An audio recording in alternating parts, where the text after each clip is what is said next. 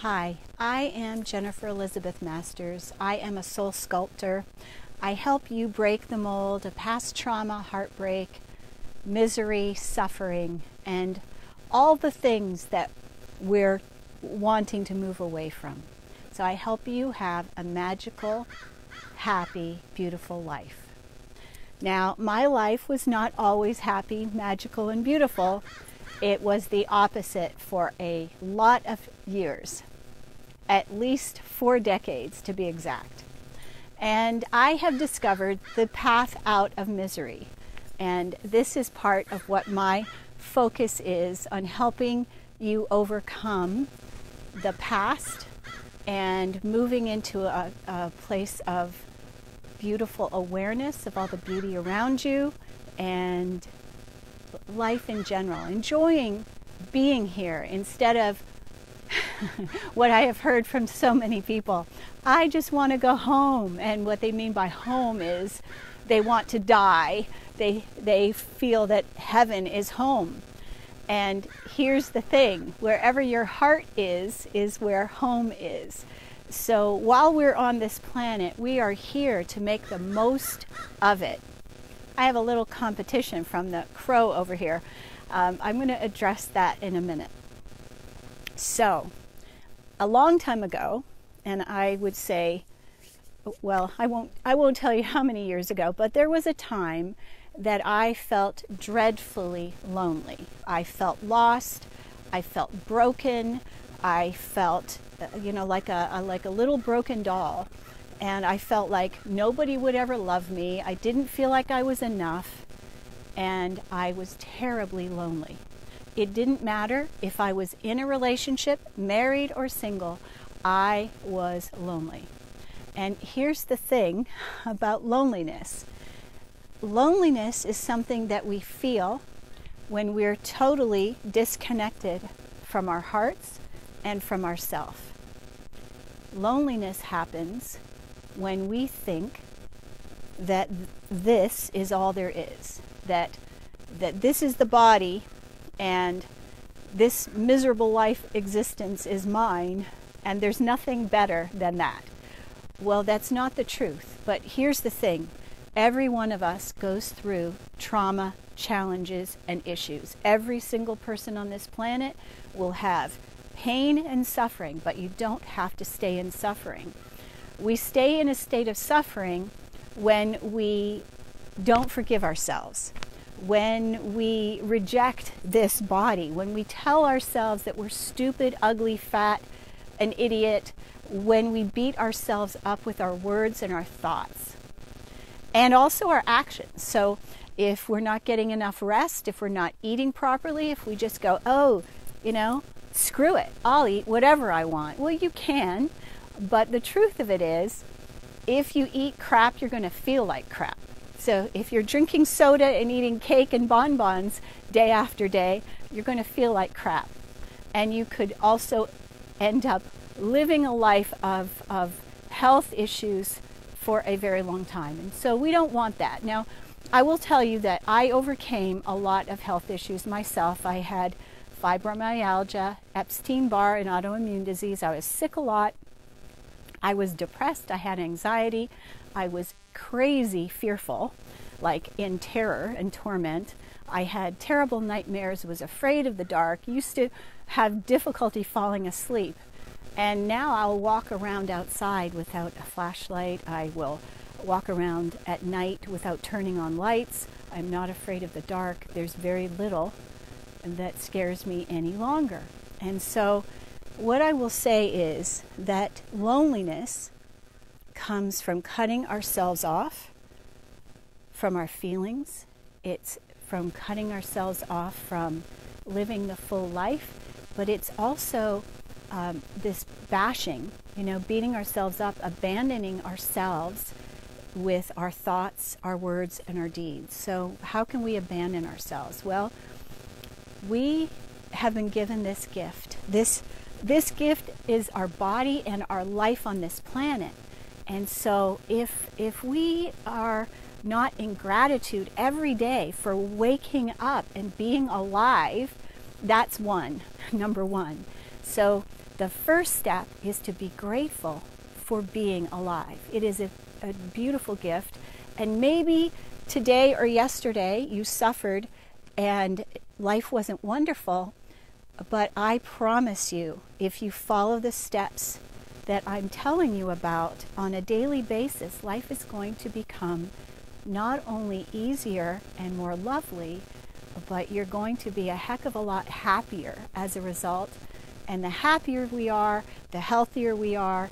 So all of the things that we do, whether it's what we put in our mouths or what we allow the brain to think, will create our world. So if you want to live a happier life, you want to eat healthy foods. I just downed a juice I just made with my brand new juicer my son gave me for Christmas. So my juice consisted of Swiss chard, half an apple, half a cucumber, and I made it really quickly. So that's what that was. So I consume food that I know is good for my body. This morning for breakfast I had organic pancakes that I made myself with, again, my son's recipe, oatmeal, eggs, banana, no sugar, had nuts, and they were sauteed in a little oatmeal, sauteed in coconut oil, which is a healthy fat. So if you want to be happy, you have to think happy thoughts, think positive thoughts. It has been scientifically proven that what we think will light up the positive centers in the brain, will have more serotonin. And then, of course, what we eat, you want your gut to be healthy. A lot of the serotonin that we use, for our brain or our what prevents depression is created in the gut. We have a brain here, but we have a heart brain, and we also have this gut brain. And so the cells in the gut actually create the serotonin, and if you're not eating properly, you're not going to feel good. So when we don't feel good, and then we tell ourselves, you're a piece of doo-doo, you don't regret, or you don't let go of regret, guilt, and shame, you don't forgive yourself. So what you're doing is you're burdening yourself with all this pain and suffering when we're not meant to carry it around with us. It's like dragging a 500-pound weight behind us. And so to lighten the load, you want to have gratitude each day, forgive yourself for what you didn't do or what maybe you did. Forgive yourself first and forgive anyone else that hurt you. That all of these things will help you to live a much happier life. The loneliness piece, though, I want to get back to that. When we don't like ourselves, when we don't enjoy our own company, we are abandoning ourselves. I am my own best friend. I love myself. I love myself enough to enjoy my own company. Now, there was a time, I want to go back to this, there was a time that I hated being alone. Well, why did I hate being alone? Because I didn't like who I was. Because I was tortured by all my negativity. And so the more positive thoughts you think, the kinder that we are to ourselves, the more in love with us that we become.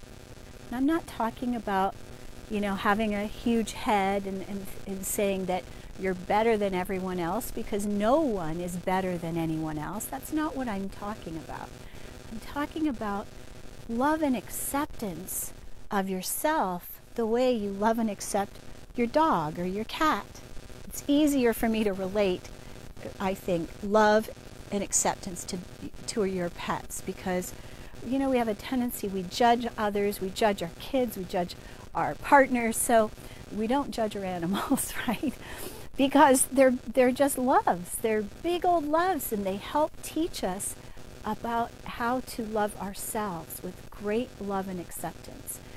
Rather than, I've got one rubbing up against my feet here, a kitty cat. So here's the thing. Life becomes sweeter And you'll stop being lonely when you love being with you.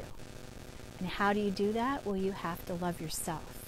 So you have to stop the self-hatred, and you have to forgive yourself for all the things that you did. I was talking to someone just a little bit ago, and he's depressed. And you know, when he was telling me a story, I could hear unforgiveness. And so we need to forgive ourselves for anything that we've done to ourselves and others. And that lightens the load. We stop carrying around this burden of guilt and shame when we're able to forgive ourselves. So the best way to end loneliness forever, and I'm serious about this, is to connect with yourself, to absolutely love and accept you and who you are right now. And I have a fabulous course that helps you do that. So if you're interested, JenniferElizabethMasters.com is my website. JenniferElizabethMasters@gmail is my email. And you can send me a message and say, yes, I'd like to hear about this course that will transform me so that I love being alone with myself. So in the process of loving ourselves, when I started to look back at myself after I begun loving myself, I recognized all the physical pain was gone, the anxiety was gone, and the depression totally gone. I didn't take a pill. It wasn't medication. It was self-love and acceptance that did it. So if you want a fast path to joy and happiness and living the best possible life, let me help you learn to love yourself. I'm Jennifer Elizabeth Masters. This is what I do. It is what I'm so passionate about. I've done it for myself, and I can help you do it also. So I would love for you to join me on this journey. And right now I have a free download on my website, JenniferElizabethMasters.com. It's Transmuting Worry. It will help you move out of fear and calm yourself down enough to be able to fall asleep easily and effortlessly. I love you, and thank you so much for watching.